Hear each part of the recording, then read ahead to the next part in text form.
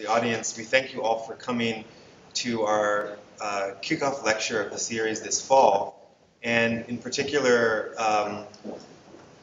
wittingly or unwittingly participating in our sort of small experiment of kind of blended hybrid conversations. So we've done a number of these Zoom or remote lectures, and some of you have watched them online. We're streaming online as well now, and we will, of course, take questions online via Pubble, as we have in the past as an online platform. But we also wanted to experiment with an opportunity to actually be able to, in a way, have a bit more proximity with the speakers, and also be able to ask them questions about what they're going to share with us momentarily. So again, thank you for signing on to this little experiment, and I look forward to a very productive conversation with all of you who are here in this room, as well as those who will be watching online. So again, welcome to Dan and Marie. I first have to say, I guess I first found out about some of the early research that they started in their studio when I was more or less in your shoes in school, and I think Dan was maybe even a TA or teaching assistant, and always super helpful, and you're always you're preoccupied with your studio projects, and somehow through the grapevine here or there, I kind of got this bit of information that he was studying salt, and I was like trying to understand what it actually meant. Right? We were in architecture school. Everyone's focused on what they're designing, what is the building, where's their site, and he was just sort of researching salt, and I couldn't quite understand, is it a salt mine or is it something made out of salt? And obviously, as I got to have a bit more understanding, I realized that it was an extremely nuanced and kind of complexified, not only investigation into various aspects of salt, but also a very sort of provocative approach to actually interrogating what does it mean to conduct research within the field of architecture, within the fields of environmental design. So I'm going to actually share a little bit about how Landing Studio describes themselves by way of introducing them virtually through this sort of wormhole between Somerville, Massachusetts, and Happy Valley in central Pennsylvania. Landing Studio is an architecture and urban design practice focused on improving the human experience and integrating natural systems in infrastructural and industrial environments. We specialize in navigating the complexities of active uses and work with stakeholders, from community groups to public agencies, industrial businesses, environmental advocates, to create inviting and connected environments that support local communities. Our work includes buildings under highway spaces, marine docks, bridge lighting, public works depots, green infrastructure, and public parks. Landing Studio is one of these sort of emerging practices which is continuing to garner more and more national and international recognition. They've received awards including from Progressive Architecture, the Architectural League Prize, AIA Institute Honor Awards, Waterfront Center Awards, and an APA Gold Award. I believe that today they're going to speak with us about just infrastructure, and I will now welcome to the stage Landing Studio. Welcome, Dan and Marie.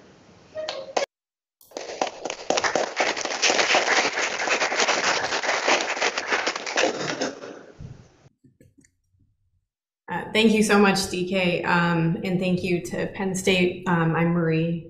Hi, I'm Dan Adams. And we're so pleased to have the opportunity to share our work here with you. We are going to just start by saying, we take the opportunity of sharing to really reflect on what it is that we're doing. And This time when we were thinking about this lecture, we just started to create a little map of the projects that we're working on in our office and some of the things that we'll be showing today. And we thought this was an interesting way just to kind of start to introduce our work. Somewhere in the middle of the screen, you can see a little LS. That's where we are today. That's Somerville, Massachusetts. And then some of you might recognize that this is downtown Boston here. And then all of the red rectangles floating around are different project sites that we have in the office. And it made us really kind of realize that we're doing a lot of work on all of the kind of riverways and waterways in Boston. We tend to work on industrial waterfronts. We work where highways kind of come close to rivers and often separate communities from natural resources. All of the projects are on filled tidelands, so there's a big history of making land in Boston, and so there's a lot of environmental challenges and physical design challenges that are sort of common throughout all of these things that we'll kind of get into. They're all within about 4 miles of each other and within us, which I guess I'd say is something we kind of cherish in our work. We have some projects that are sort of further afield, but in many ways we'd sort of call our core projects ones that we kind of can interact with every day and with the people in those communities every day. So as DK was kind of saying, the actual kind of mediums that we engage with in our work are kind of, there's a range. We do architecture, we make buildings. We also do temporary installations. We work over different time scales, very short and often very long in terms of really trying to transform infrastructure environments. We do a lot of work with lighting installations, and we'll be showing a little bit of all of these things today. And we've titled the talk Just Infrastructure, and I guess I just wanted to say a little bit more about our team. Landing Studio's a small practice. We have 5 people today, so we want to kind of shout out to Ryan, Simon, and Christopher as our current team, and we're really grateful for all of the great work that they do on these projects that you'll be seeing. Just infrastructure to us means, we look at spaces of infrastructure and try to think about how do we better reflect the priorities of the communities that are most directly impacted by them, and also integrate natural systems and promote the health of the planet through better design with natural processes.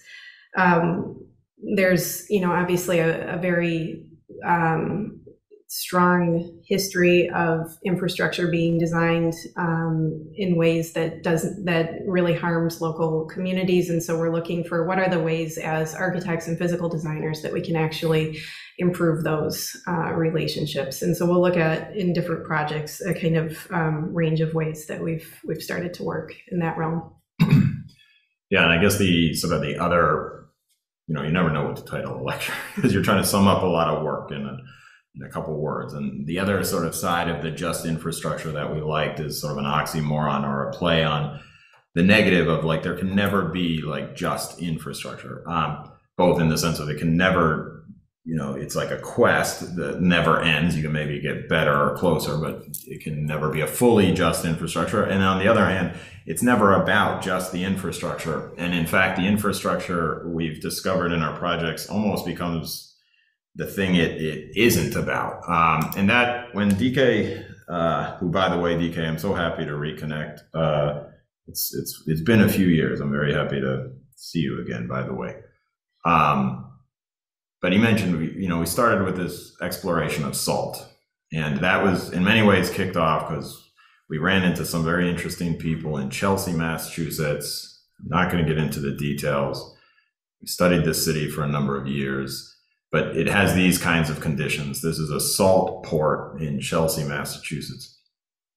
And what you can see is that very sort of proximate relationship between sort of a heavy global scale industry and in fact, what is a hyper dense urban community. And they're kind of colliding right on top of each other. And the thing that was so compelling about salt to us in many ways is actually that salt is sort of nothing. It's like talking about the air. It's a ubiquitous material. It's essentially everywhere on Earth. It's in the oceans, it's in our blood, it's in our sweat. If we don't eat it, we die. It's a fundamental mineral of Earth. In fact, it's the most utilized mineral on Earth for industrial purposes, and yet nobody thinks or talks about it because it's so abundant. It's not like petroleum or something like this. And so it's really about like studying everything that impacts salt and the relationships of it. And in the case of Chelsea, Massachusetts here, which is the smallest municipality in Massachusetts, you get these kind of intense global convergence of global industry bringing tons of salt. And yet it lands in like very local environments and with people, and how do people interrelate to these systems that on their face are so sort of abstract and industrial.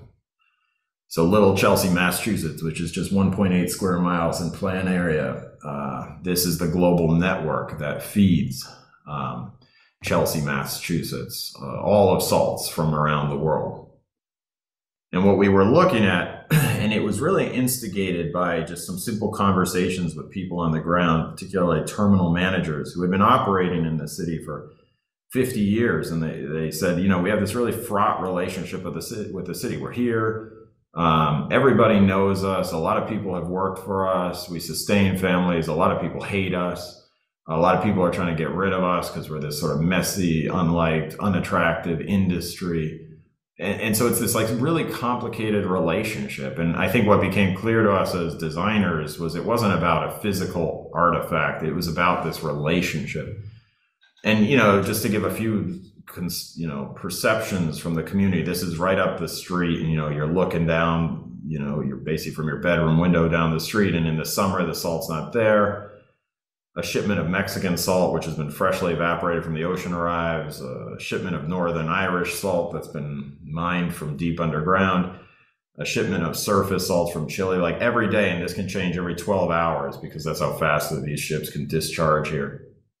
Changes the horizon of the city. And so you see sort of the intimacy.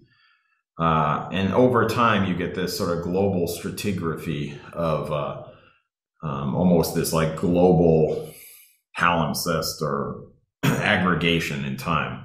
And I think one of the things that really compelled us, as opposed to many industries that have been sort of displaced and hidden from cities, this still exists and people confront it every day.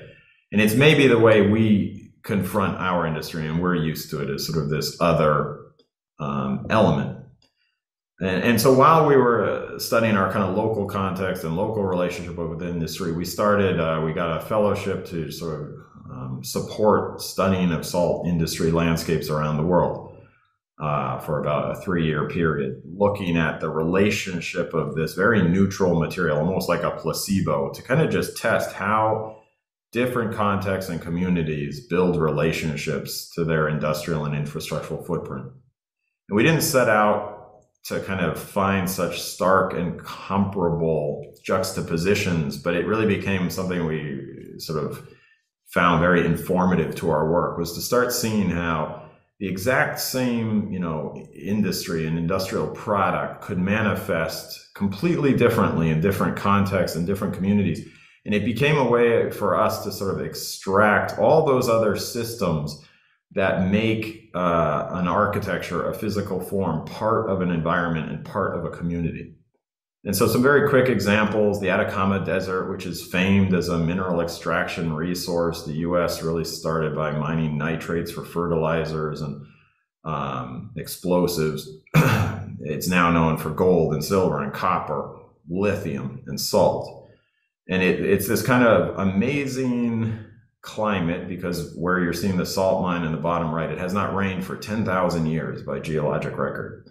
There's a unique climatic condition which keeps minerals incredibly pure right on the surface of the earth. And it's a sort of brutally efficient process, you could say, pure industrial efficiency. They blast the earth, hyper pure resource. This visit was very sort of momentous because this mine was a new mine, and this was right when they were hitting 1 million tons, which in the state of Massachusetts, as in Pennsylvania, we de-ice our roadways with salt. So all of this salt is being used to just de-ice our roads. What an absurd sort of concept, is to change the chemistry of a road so it doesn't freeze. We mix, tens of thousands of year old salts with the road to change its chemistry so it doesn't And here at this moment, they were hitting 1 million tons, which is what Massachusetts uses every year. So it was also these lessons of sort of global footprints that Massachusetts creates this every year somewhere. And it's this kind of, classic industrial efficiency of minimizing labor inputs, extracting from a hyper-efficient landscape, shipping it over the ocean, and delivering it to our use, let's say. And then, we were also working and studying this site in Northern Ireland, actually owned by the same company. It's the exact same operation. What makes this radically different is this operation is 1,000 feet underground. They're evaporating an ocean called the Permian Sea, which predates the Atlantic. And, just as the Atlantic and Pacific will someday evaporate, this ocean evaporated and left this crust to salt. And it's an exploration company because they're geologically digging through the earth. Same process, but obviously the complexities of working 1,000 feet underground, you have to actually leave most of the salt to simply hold up the earth above you as you carve through. So it's almost like hyper inefficient here to mine. And it was kind of, and it rains every day here. Salt obviously hates rain. It dissolves in the rain. Well, salt loves rain, but it kind of hates rain too. And here you're seeing 1,300 tons per hour, shot out of the earth, again, shipped across, in this case, the United States. And we kind of questioned, how could these kind of two systems intersect in Boston? How could those efficiencies complement each other? One, Chile, where the climate is so brutally efficient, and here, and you realize it's part of a geoeconomic system where the proximity of Northern Ireland to the US circumvents the Panama Canal. And so you start realizing that, no, again, it's nothing about the salt, it's about paying the toll at the Panama Canal, which for a ship of these sizes is, in around the $500,000 range. And so it offsets the efficiencies of the climate in Chile to mine in Northern Ireland. And so it starts teaching us these lessons of that, what's dictating the relationship of infrastructure in those places is, climate and environment, and it's a sensitive calibration to that, or is it a sensitive calibration to the sort of geoeconomics? And those were very people-less environments, I would say. Both terminals are effectively operated by 10 to 20 people for this huge extractive industry. And then we juxtapose that to places like Ile de Ré, where, a beautiful island off the coast of France, and they've calibrated over thousands of years sort of an agricultural salt production system with these hypersensitive canals. This slide we love because when you really want a robust flow of water, you remove the shingle. And when you want a really sensitive flow, you remove the cork. It's like that calibrated. And the soils are a clay-based soil that prevents the saturation of the ground to sustain the water above. So it's a super delicate relationship between the geology and the sediments, clay, with the sort of water level, with the wind patterns. And it's beautiful, and there's people who come, and this person, he's a journalist, and after writing articles, he comes and he harvests salt, and it's called the fleur de salt, fleur de sel, because the salt crystallizes in flowers that they scrape off. And where in Chile and Northern Ireland, labor is sort of suppressed for the efficiency of industry, here the entire industry is about labor, because it's all about how you create a brand around the image of labor, around this beautiful process. And that process creates a product which is globally distributed at unbelievable costs. This is like $10 for 250 grams. $10 in Chile can buy you 4,000 pounds of salt. Same product, salt's the same. It's sodium chloride in both locations. So here there's this cultural embedment, all predicated on this kind of organic nature. That all falls apart when you look at the sort of distribution system, which is all by airplane, which is obviously the most fuel-intensive, least sustainable transportation methods for products and goods.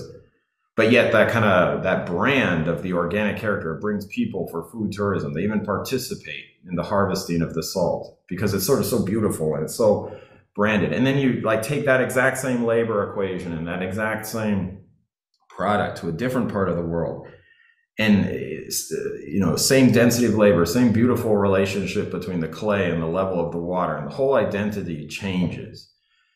Here in India, we were looking at facilities in Mumbai and Sambhar, in a dense labor equation, sort of nomadic communities moving between salt pans throughout the year, evaporating salt, harvesting it. And the product is radically different. Instead of super valued high cuisine salt sold in all the nicest restaurants around the world, It's government rations, which are distributed to people to prevent things like goiter and distribute iodine for basic nutrition to people. And it's part of a government bureaucracy. The way we provide water in US cities, salt is a fundamental provision.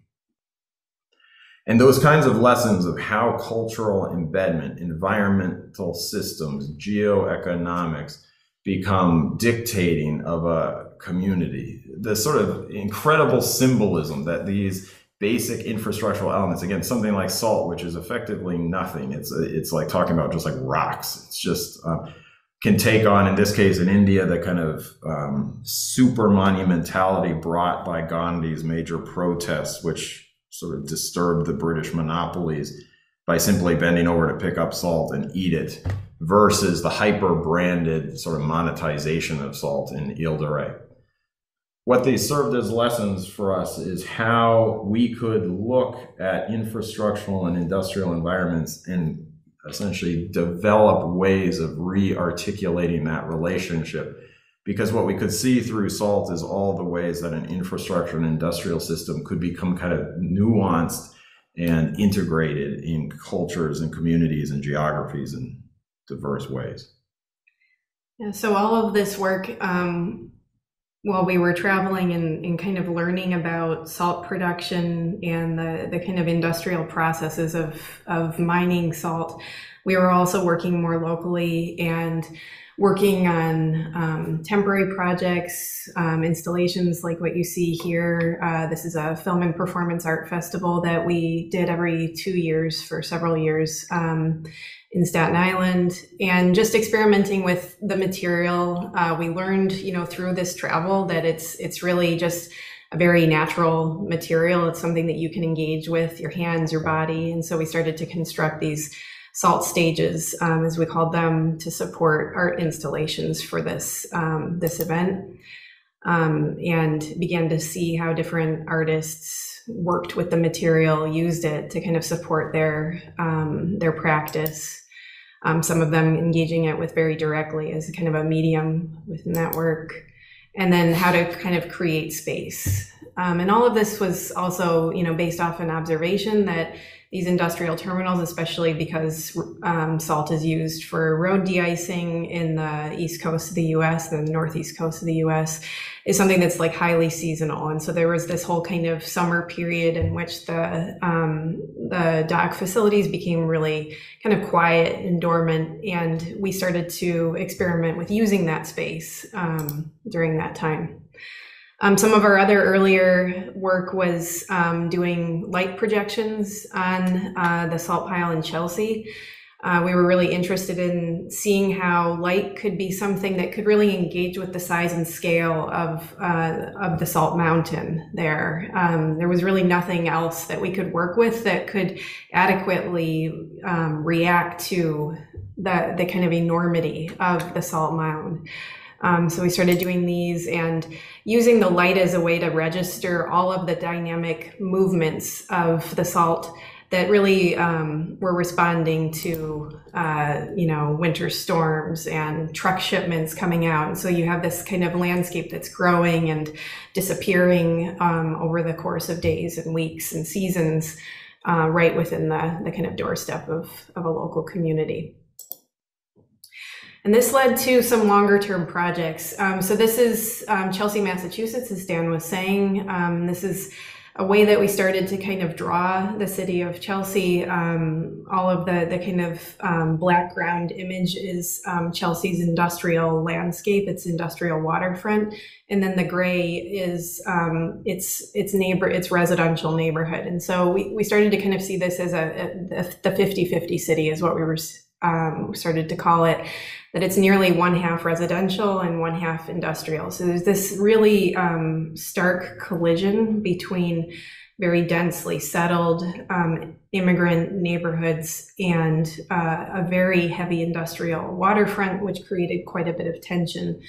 And the kind of snaking figure that you see through here is the Federal Navigation Channel. So it's this invisible infrastructure that really fuels the industrial waterfront in Chelsea. So years and years, generations of investment have gone into dredging this channel to bring in global ships that then arrive on the doorstep of the community. So this is one of the kind of first projects that we'll talk about in Chelsea, and a lot of what was happening with it was a real conflict in terms of the governance of the land here.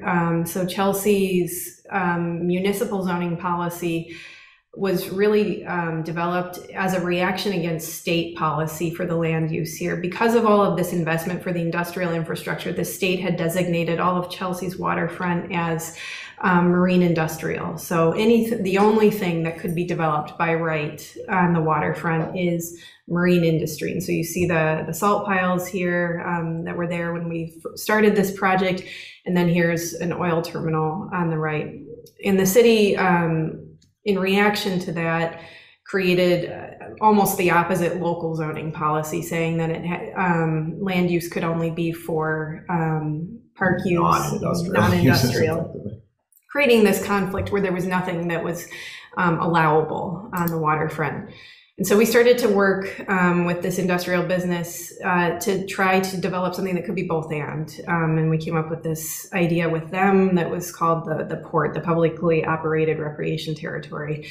And this was really based on what we were learning from observing the salt pile and seeing how it related with the seasons, how it kind of impacted the neighborhood as a really kind of seasonal phenomenon, and how do you kind of start to build that into a land use strategy for the project. So this again is a calendar of the salt pile changing over the course of the year. You start to see this blank space emerge here in the summertime when the salt piles become a lot smaller, a lot of open space on the waterfront opens up, and there's a big opportunity there to think about doing different things there than just maintaining the industrial use. So in 2012, the oil terminal that you saw on the previous slides was demolished as part of the project. And the road salt distribution facility was extended into that space. We created a headquarters building for the road salt distribution facility. You see the ship in the background. And the key piece of this proposal was to create this seasonally shared public park landscape. So what we're seeing is the summertime use here for waterfront event space and active recreation with the covered salt pile in the background. It's another view to the industrial waterway in East Boston here. And this is how it all looks in terms of the space plan. So all headquarters building, the stockpile, and this is the kind of summer version of it. In the wintertime, the stockpile goes into this zone here. In the summer, it goes back. And then this is a year-round park space here. And the design of this is really just, it's a very kind of simple solution to create this kind of changing landscape, which is basically a movable fence that can be easily relocated by salt dock employees with their typical equipment that they use to build the piles. This is what happens every May, or every October, I'm sorry, when the salt is pushed back onto the basketball court. And every May it is pulled back, the salt is tarped, and then the basketball court itself is restriped and refreshed for public use of the waterfront. This was a billboard to advertise the kind of opening of Port Park the first year that it was open, to kind of just invite the community to the waterfront. And then this is all kind of captured through a memorandum of agreement. So it's like a sort of policy tool at the scale of this project, which is basically a management agreement between the industrial business operator and the city of Chelsea to say that every May their industrial space will be opened up for community access. And then in October, again, they will reclaim that space and use it for the road salt distribution. So this was something that really kind of taught us a lot about thinking through the operations of industrial facilities as being something that is just as important as the physical design. That when you start to think of how the facility changes over the course of the year, what kind of labor is involved, the kind of tools that you can use to re-envision the place completely change. We'll see how this kind of comes into play with some of the later projects. We also designed different stockpiling strategies for the salt itself. So the design wasn't really confined to public access landscape, but also how do you stockpile to preserve views towards the waterfront from the public streets based on different scenarios for how much salt is stored. The landscape was built by dock employees, and so we developed a kind of landscape mounding strategy where the same tools and equipment and laborers who work at the salt dock can actually construct the park itself. And instead of a traditional drawing set, we actually worked through the architectural sketch. We subcontracted all of the contractors on the project and kind of just worked in this way to construct it. Some images of it. And this kind of has extended through the life of the project as well. So the dock employees, again, are very busy with the road salt in the wintertime, and in the summertime, their work kind of migrates over to the public park side, and they are involved with the maintenance of the landscape and planting and so on. So these are some images from 2012 when the demolition began on the project. And we did, again, lighting installations because we had realized that at this point, a lot of Chelsea residents weren't even aware of the kind of opportunities on the waterfront. They lived for so many years with a kind of steel wall of oil tanks that separated them from their waterfront. So we did this series of light installations that kind of announced the reopening of that space for community use. The final one was this goodbye that disappeared as the tanks were being demolished. We also developed a recycling strategy for a lot of the elements of the oil terminal because we realized that there was a lot more that could be done with some of these physical structures. So the domes that covered the tanks became trellises that cover what you see here is a amphitheater, and the kind of retaining is the former dike around the oil tank. Foam fire extinguishing cannons for the terminal are changed to become play features for water fountains for kids. This is a truck loading rack in the foreground, and then a barge unloading rack here as a viewing platform. Truck rack is used as a sort of stage for theater in the park now. And then also, just because of this kind of continued engagement between the salt dock laborers and the kind of upkeep of this landscape, we can do things like stage theater in the park productions, use the salt itself as a medium to support those performances. This is a Hamlet and Midsummer Night's Dream that's kind of built with the landscape. And then it's just some images of the park. The second project that we're going to talk about is, we started to kind of extend some of these ideas into other realms. We began to work with the state's Department of Transportation. So this is a big kind of highway interchange in Boston here. And when we first kind of began working on this project, it was just sort of this gravel landscape. It was part of Boston's kind of famous Big Dig project. And as part of this, we had done a study of different highway overpass sites throughout the state. The Department of Transportation had asked us to take a look at how to improve the environmental impacts of their infrastructure and also to think about improving community connections through those spaces. And we realized that there were just so many commonalities here in terms of the types of challenges that different communities faced around highway infrastructure. And a lot of the lessons we learned in the previous project really became applicable to these environments. So this is the landscape. Again, we're having a kind of formerly industrial waterway on filled land coming, alongside the project. And it was really about creating a kind of access through a shared use pathway through this landscape, and then creating a stormwater management park here. So this is an image of it more recently. You can kind of see an image of the pathway coming through in this boardwalk that sort of hovers around above the stormwater management here. And then kind of interspersed through the water management landscape are a series of paved surfaces that are for community events. And one is sized for basketball, and then another is for a dog park, which was something that had come from some of the community outreach process. Here you're seeing a boardwalk that kind of offers a way of walking through that landscape and kind of getting views between the ramps above.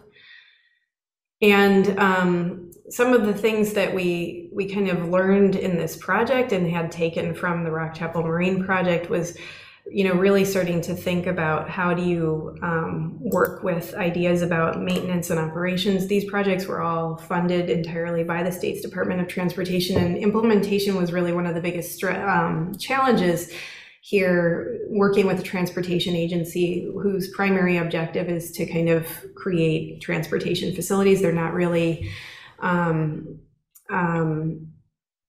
in the business of creating park spaces, but that was exactly like what was needed here in order to kind of reconnect the neighborhoods. It's the case where, because this is all tax dollars, it's allocated for transportation, a great limitation of what the monies could be spent on. So the sort of equation in many ways became, how could you leverage transportation infrastructure to create a greater public realm? And so much of the lessons from the Salt Company, which were predicated on how do you integrate a basketball court into an industrial landscape, sort of merging the two, were translated here on how could we take the typical palette of infrastructural elements and create a public realm. And as we step back from that, we can just keep clicking through. It's sort of like, we can build maintenance plates to support manless. Well, if we stripe those are basketball courts. We can't build a park, but we can plant trees to support stormwater management. As soon as you build a path, you have to light the path. You can build a path for DOT, and it comes with lighting and benches. And so you start putting these ingredients together, like, yes, DOT cannot build a park, but what they can build is they can build benches, and they can build lighting that support a path, and they can plant trees if they're part of stormwater management, and they can build maintenance plates. And so in many ways, like the lessons from the SALT, it became, how do you actually just like recharacterize these components, which are maybe standard in transportation, and aggregate them to effectively add up to a park? The lesson from the memorandum of agreement in Chelsea translated here, this was a different equation where DOT essentially tasked us with figuring out, how do we suppress crime? How do we reduce all the sort of illicit activities that were happening under the highway without really spending anything? And so the game became, how could this actually become a self-sustaining economy? Because they were not going to be able to, let's say, maintain the landscapes, invest in the landscapes. And so in this case, it was all through the parking lots that were under the highway, creating an opportunity for people to get off the highway, park their cars, and take shuttles into the city. That becomes a revenue source for parking. That parking could be leased to an operator, and then in that operations agreement, it is all stipulated that they have to maintain the landscape, they have to host events. So the lesson that we learned, I suppose, in the Chelsea facility about crafting a project-specific memorandum of agreement translated here to a sort of nuanced lease agreement between a private parking operator and the State Department of Transportation. And so then we'll switch into another project here. So this led into what we call the Charles Gate project. And Whereas this last one is an example of kind of doing a retrofit on an existing piece of highway infrastructure. Charles Gate is actually part of Frederick Law Olmsted's Emerald Necklace Park system in Boston. So this is an image of it's actually the entry point of the necklace. And it's at a really kind of important ecological intersection where the Muddy River, which is the kind of waterway that the Emerald Necklace is designed around, converges with the Charles River. And in the 1950s and 60s, here, as it was the case in many places around the country, there were major highway era roadway projects that severed the connections between the two rivers, as well as a lot of the park connectivity, and sort of destroyed the landscape here. And so now that it's 70 years after a lot of this roadway infrastructure was built, it sort of looks like this. We are coming in, or we're working with local communities and advocacy organizations and the Department of Transportation and other state agencies to start to think about, how do you take the opportunity of doing bridge repair and kind of confronting the fact that a lot of the infrastructure is at the end of its useful life, and redesign it in such a way that it actually puts first, people-powered connectivity and ecological processes. So this is what it looks like today underneath the Boker Overpass. This is part of Boston's Emerald Necklace. Some of the question we started with in all of this is like, how did it become like this? The fact that there is all of this roadway infrastructure is only part of the problem. This is how the Muddy River looks as it's going through here. You can kind of just see that it's in poor ecological health. The duckweed bloom on the surface is just an indicator of all the pollutants that go into the waterway, and you can kind of see the direct discharge here and all of the kind of floating debris. And so how do you start to think about improving the relationship between the overpass, the highway, and the riverway was a major kind of concern of the project. And something that we learned that was just really kind of interesting to us is that when these roadways were built during the highway era, there was actually a park that was designed as part of it. So this is the construction plan from 1967 showing this. And we kind of just simply illustrated it here. And you see a couple of slides ago in the picture of how this park looks today, all of that's just missing. There's no green, there's no pathways, there's no benches to sit in. And so some of the things that we started to strike us was just trying to figure out, well, how did it become the way it did today? Like there were, intentions at least 70 years ago to create a public space under the highway, and then these things just... On two occasions, a park was erased. First, Frederick Law Olmsted's famed Emerald Necklace was erased, and then a second landscape park in the 60s built was erased. And it really struck us that lack of designed integration between the infrastructure and this park is what sort of ultimately led to the demise.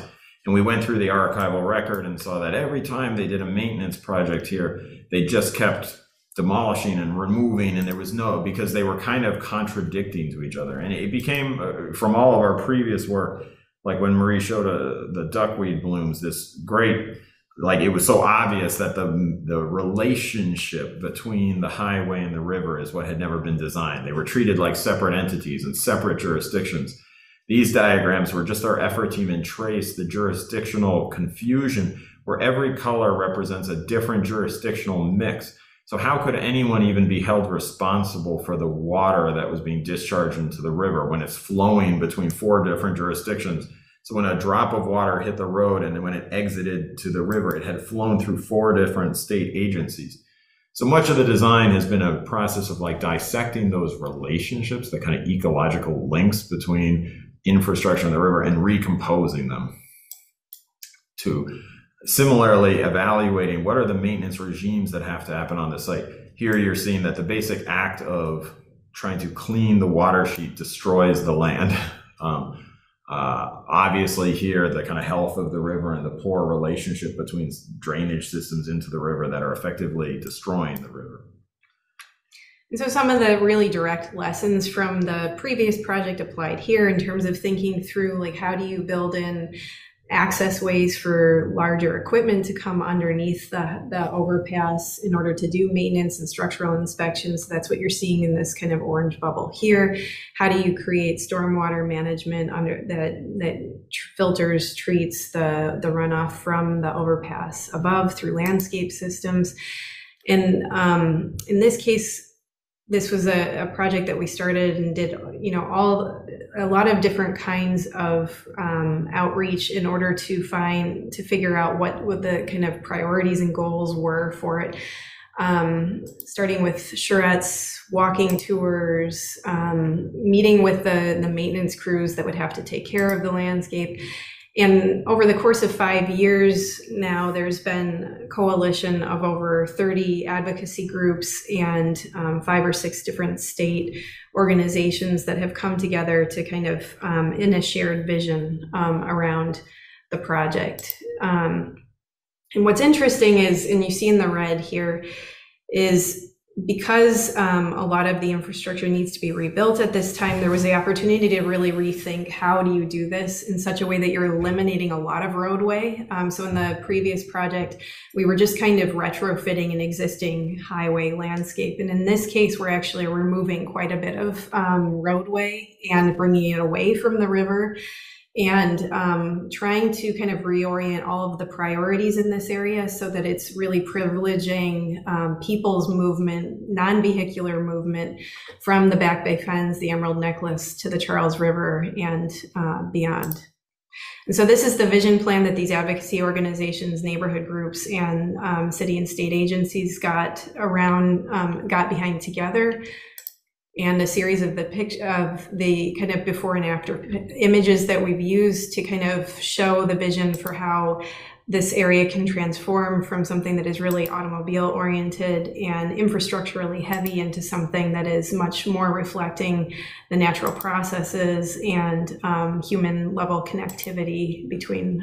Essentially trying to transform from an infrastructure dominated landscape to a public realm first landscape that integrates those same infrastructure systems. So, a major priority for the state is, of course, to not lose any of the traffic connectivity in the area, but really instead of like designing the landscape first around those efficiencies, how do you sort of shape and sculpt those infrastructure systems around that kind of prioritization of a positive public realm? Okay, and then this is the Malden River Works project we've been working on for about 3 years now. This has a lot of similarities with the early kind of salt dock work. It is a public works facility in Malden, which is a city just north of Boston on the Malden River, another industrial waterway. And this project is to envision how to create a public park on the riverfront here. This community has no public park space on their river. It's all been kind of historically separated because of industrial activities here. And the kind of and this project was kind of initiated through the Leventhal City Prize at MIT, which was the theme of that prize was projects that are looking at how to develop models for equitable resilience. So that was a real opportunity to kind of create front and center a priority about community-led resilience. And I'll get into that in just a second. So these are some images of what that facility looks like on the ground. You can see that it's a lot of roadwork debris, salt pile in the background, a big maintenance garage facility, a lot of issues with ponding and drainage, snow removal they do here, and all of the street sweeping, all that kind of debris. So it's a very kind of heavily used industrial landscape, but it also happens to be on this really beautiful river. And so the redesign here was to think about how to consolidate and clean up all of the public works activities and kind of reorganize them in such a way that they could be moved away from the riverfront in order to create space for a public boathouse and to restore the river landscape, create a new community boating dock, and so on here.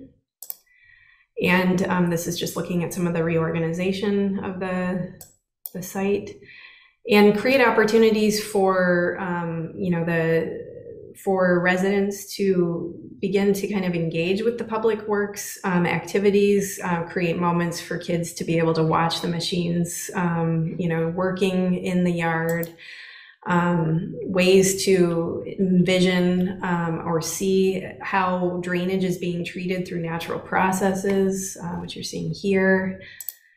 And think about different forms of resilience. And this project was kind of looking at resilience through 4 different dimensions. Disaster recovery, in the sense that a public works is a second responder in terms of those issues.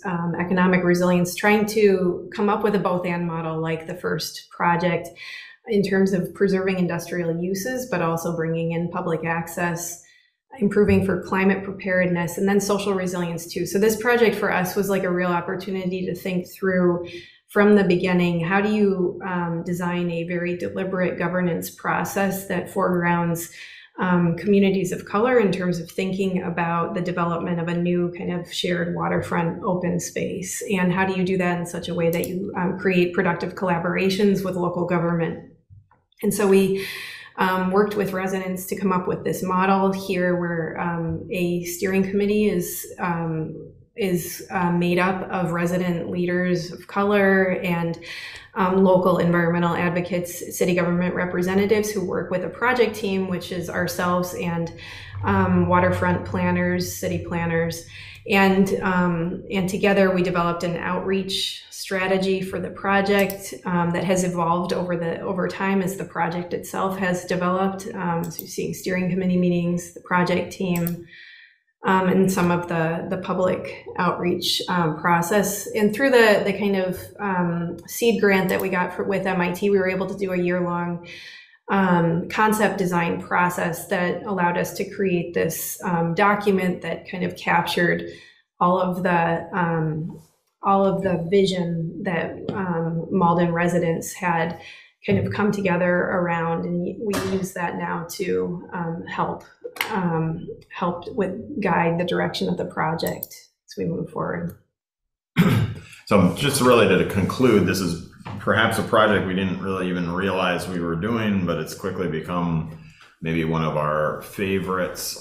So the SALT work has continued throughout our kind of time of operating Landing Studio. So as Marie said, we really started this work in around 2005, formalized our firm in 2011, and have consistently worked since 2005 in Chelsea, Massachusetts, particularly on what's called the marginal corridor, which even the name of the street we kind of love because it's right on the margin. There was a convention in the Boston, Massachusetts, New York area of naming streets at the interface of the city and industry, marginal streets. And what you see here is just, this is what I mean. We kind of didn't even know we were doing it, but over time we just kept working on projects and quickly realized, sort of like the SALT, it's less about the SALT than all the systems and all the interfaces of how it relates to a community. The SALT is the SALT, but how does it embed itself in a neighborhood? And we quickly realized it was the landscapes, the gardens, the houses, the systems. When we developed Port Park, we saw an astronomical rise in property values in the area. All of a sudden, the labor force was having a difficult time to even afford property in the area. And so quickly, the company has had to start developing worker housing policies. And so essentially over now, I suppose it's 18 years or so, we've been undertaking sort of dozens of projects, some temporary and installations, and some sort of at a much larger planning scale, some architectural projects. As I mentioned, some of the housing projects have really been about restoring very significant kind of monuments of architecture in the area. Again, kind of capitalizing on the labor force and the machinery to build things like massive granite blocks out of salvaged seawalls. A major initiative we've planted over 400 trees over the years to kind of reduce urban heat island. It's just like a very paved place. And so even things like integrating vegetation strategy with the worker housing.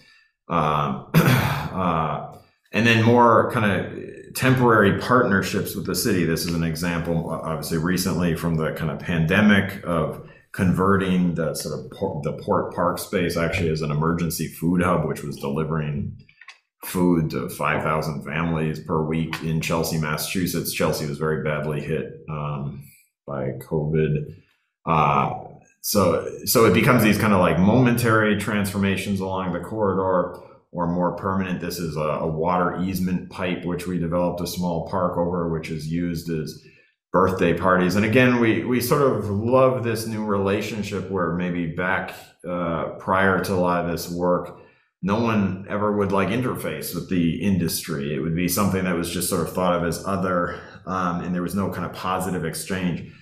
And now, you know, there are birthday parties with loaders on the waterfront. So there's these kind of new typological relationships, conversions of old buildings. These are sort of in process projects right now. Even strange kinds of relationships come about. This was a junkyard space that we were trying to clean out, and very quickly some neighborhood group said, oh, but we've been taking care of cats in the area, and so had to sort of relocate the cats because they were living in cars that were abandoned cars that were being cleaned out. So sort of a whole cat colony. And this is a great project because some of the immediate sort of back in 2005, some of the environmental advocacy groups that were even sort of maybe, let's say, on the other side of the fence when negotiating about developments, we're now really collaborating with. This is a project to convert a what seemed like kind of a underutilized warehouse turned out to actually be a historic horses stable wrapped in corrugated metal. We're partnering with a local hospital and an environmental advocacy group to turn this into a food nutrition kitchen. Which, again, I think when we started this work, sort of like the salt investigation, we never expected that we would start studying salt and end up learning about the sort of monumental protests of Gandhi overthrowing a British monopoly and branding strategies for how to get, you know, super high values in fancy restaurants. And similarly, you know, we sort of learned from that all these kinds of social and community and culture integration that in many ways the game of integrating a salt facility into the life and care of a community is maybe through a food nutrition kitchen. And like I said, these kind of landscaping strategies, and Marie's emphasized several times, really thinking, which I'd say is another lesson from the salt operations, of the labor systems and how to work maybe outside of typical architectural conventions with the sort of the people on the ground. Maybe how Marie mentioned earlier, working more through the architectural sketch than formalized drawings, which really disempower some people from being able to work in the building trades, but in this sense really empower people to build their own environment. Here, sort of community gardens that we were co-building with another, this is a Blue Cross Blue Shield volunteer group working with the salt facility to build an urban agriculture farm that's going to be linked with that nutrition kitchen. And so I think, like the salt, it's kind of that lesson of to design just infrastructure is, and that's again the sort of title of this presentation, is really to look at all the other dimensions and variables and dig into those community and culture systems, economic, and really feel how we can tune all those systems, which often takes us far afield from the sort of the original terminals themselves. So thank you, and obviously happy to discuss further and questions. Excited to hear any thoughts you have.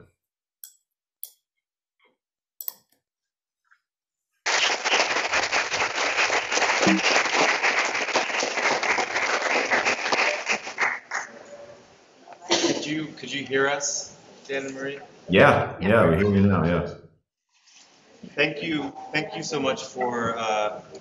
And you can hear me now? Yeah. Yes. Yep. I think we have this so that we can grab a few questions if anyone in the audience has some. I want to thank you for really such a stupendous presentation, which is so relevant to so much of the work which is going on right now at our school. So it was really, really helpful to see. I have a number of questions myself, but maybe even before I might do that, I wanted to sort of ask those of you who are here, does anyone have a question, want to kick us off? Or we believe you should be able to ask from where you are, but if they can't hear, you can come a bit closer. Anyone have any questions? I've got one, but I'll let you start. Unless there are students that have questions. There's a question. Oh, you're not a student? No, I'm not a student, but maybe if you don't have any question, maybe you can tell us what is the thing that strikes you most, like that you know, that rotate, like that was really interesting to you. What was the element that you thought was like shattered your way of thinking about architecture? Did you think that this could be architecture? Okay, why not? Tell us.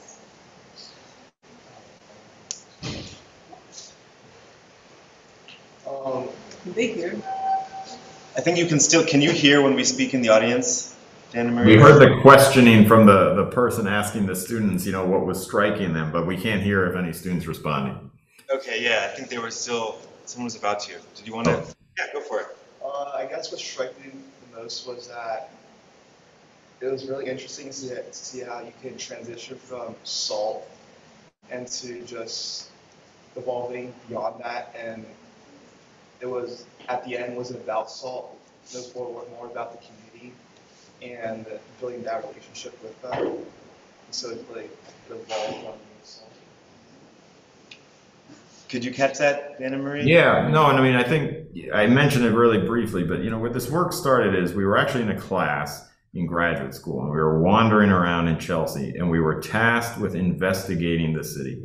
And we went up there to look at sort of some community gardens, which ironically we've ended up like redesigning since then, which is, this is how this stuff goes, like totally weird, you know, full circle.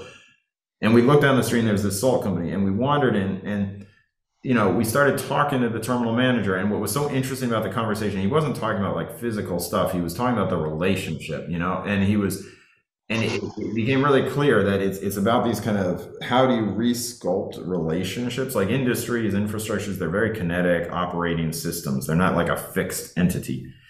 And I think for us as a launch to our career, and that's where the SALT became such an interesting study, was to really think of architecture as a series of relationships, which of course it is inherently, as you probably all know that, but and it really changed, I think, the way we thought about architecture from being, you know, how could you like house this operation or this, you know, lifestyle or whatever, to how could you actually tweak interrelationships between things, in this case, between communities and industrial operations.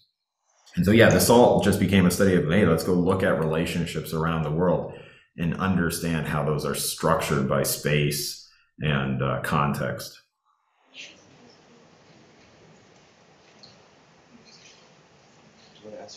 Yeah, can I maybe follow up on that? Because when I heard the talk and saw your images, one thing I noticed is that a lot of your projects have a very linear quality, and some of that is doubtlessly due to the fact that you often work with edges or you work with passageways. But I also felt that the linearity of your projects and also the way that you presented them, it seems to be very strongly telling a story. Like the salt has become a character in a narrative. And I was wondering if you could maybe comment a bit more about that. And you talk about relationships, and you didn't mention storyline yet, but I'm sort of wondering if that's at the back of your head or not. Just curious. Well, yeah, it's funny you use linear in two different ways. Yeah, I mean, I think we've been, one, the character of the sites, and it is interesting to us. I mean, these are things we reflect on. I guess infrastructure just literally has like a linear characteristic often because it's about like connections, right? So roads, water edges, rail lines, they're pretty linear things. And they're kind of interesting because where architecture is like fixed objects, infrastructure tends to like cut through communities, cut through systems, whether it's electrical or sewerage, you know, we work. And so they, you know, as a very fundamental, basic architectural concept, they don't sort of reside in a simple place. You know, even on one end of the line, it's in one kind of community, and another, it's in another. And so, you know, you have to kind of negotiate that transect. We talk a lot in other aspects of our work about like ecotones, about how different sort of systems are merged. So yeah, no, the very fundamental linearity.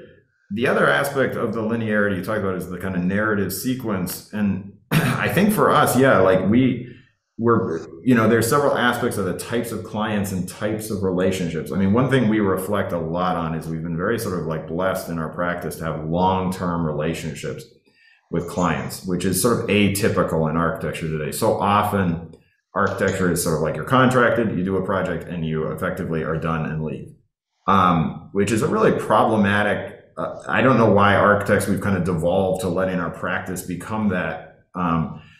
When particularly in pursuit of sustainable community relationships, sustainable environmental impacts, it's all about performance over time. And the idea that you'd, as an architect, get like one crack at it, like get it right, show up, work for a year, see if you get it right and leave, and, maybe check it out a few years later and see how it's doing. Particularly like the salt work, I mean, we've been working consistently with one client for now, I guess, nearly 20 years, in a perpetual effort to kind of refine and refine and refine a relationship, which is a historic way that when architects worked more kind of locally within communities representing towns in their local place, I think was more conventional. And so for us, it is very kind of a like sort of a narrative. I mean, obviously in the format of a lecture and a PowerPoint, that gets a little stronger because we're post-rationalizing a lot. But the idea that we're able to kind of try, see a reaction, try again, sculpt it, a relationship forms, that opens up new opportunities. It for us is a very kind of aggregating process. And certainly in our career, one project leads to the other, because quite literally, Department of Transportation hired us because we were working on the salt work, and they had read about that and seen the impacts of that on some state legislation and whatnot. And so there is a very kind of linear progression of this work in time. I think something we all also talk about a lot is that our own interests in these places and kind of motivations and goals have kind of evolved over time as we've learned more. I mean, the salt work started just with, some sense of, wow, this is a really different thing that very unfamiliar landscape. It clearly didn't fit where it was, but we didn't have any grasp of the, environmental justice issues that were happening there and all of the things that the communities were grappling with. And those are things that, like, over the course of years and years, you begin to engage with differently, and the relationships have changed over time, and the ways that we're working with different groups have changed because we've been able to be there for a really long time.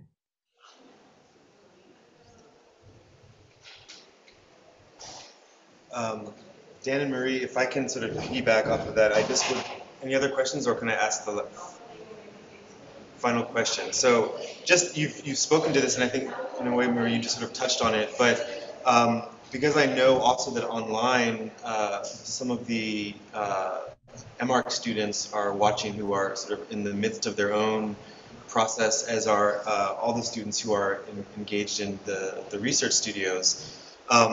And really my final question is just about this word research, partly because I think one of the things which I find so phenomenal about the work of your studio is the link that you're able to make from, on one hand, the sort of global research project, looking at environments and even sort of systems of sort of capitalist exploitation of the Earth's resources, and yet in the same almost like breath, it's engaging everyday people, like normal guy on the street or person next door, in a very kind of hyper-local and kind of immediate context of their everyday lives.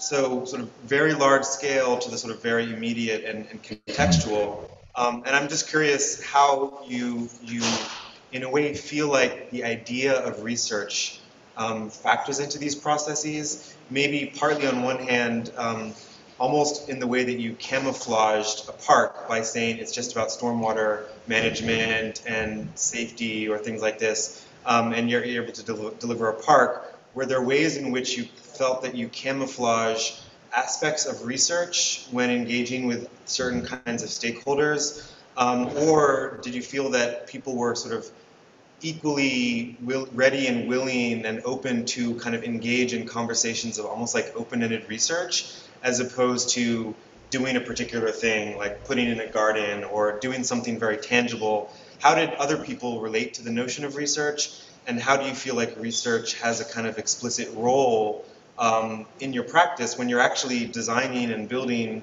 sort of, nuts and bolts architecture with foundations, as well as this more amorphous aspects of community building? Yeah, no, great question. I mean, I think design research, especially because we're both sort of in the academic side of things, is I think something that our discipline even often sort of struggles to define, right? Because it is a really nuanced form of research. I think a really powerful kickoff point for us, for me anyway, I marvel, I still love, one of my favorite projects Marie showed it was that basketball court at the salt pile. And it was a really kind of fascinating form of research for us. And it goes to the last question about sort of sustained relationship, that we could sort of like engage with community groups, engage with the industry, to drill into the industry enough to understand its operations, dissect. Marie showed, and I like the way you referred to it, it's the first time you referred to it that way, was that silhouette drawing, and literally a space in the season of time. Like you make a drawing to analyze an industry, see that there's a void, and say, well, what else could be in that void? And obviously in our climate,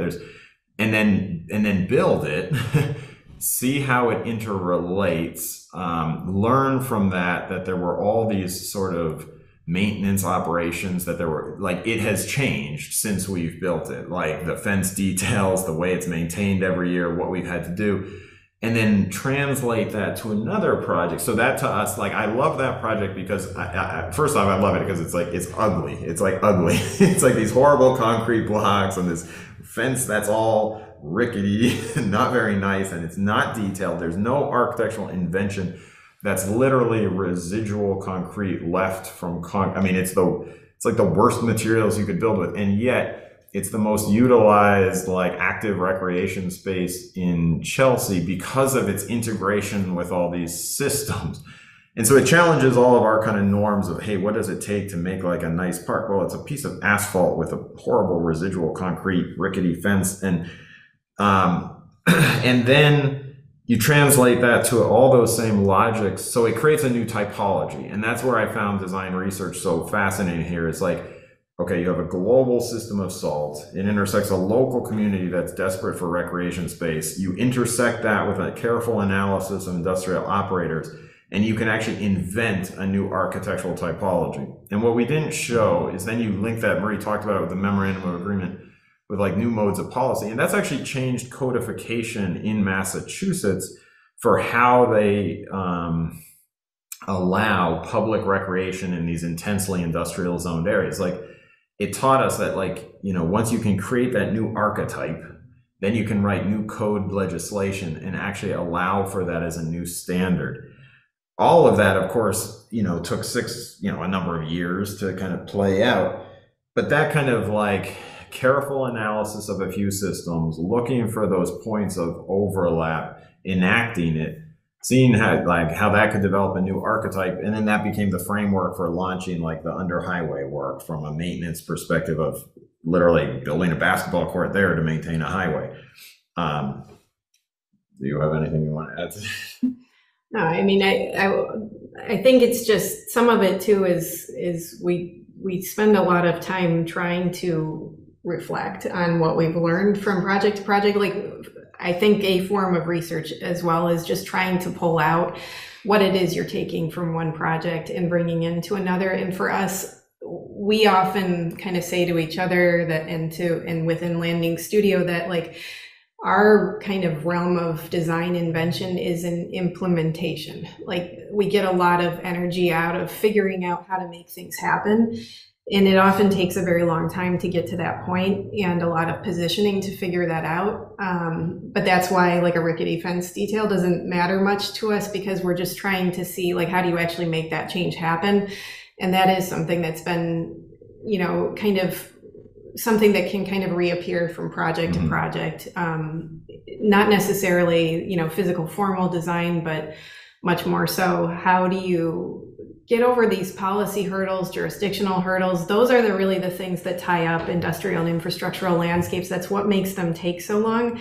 And that's where we're always looking for ways to figure out how to take something we're learning from one space into another one.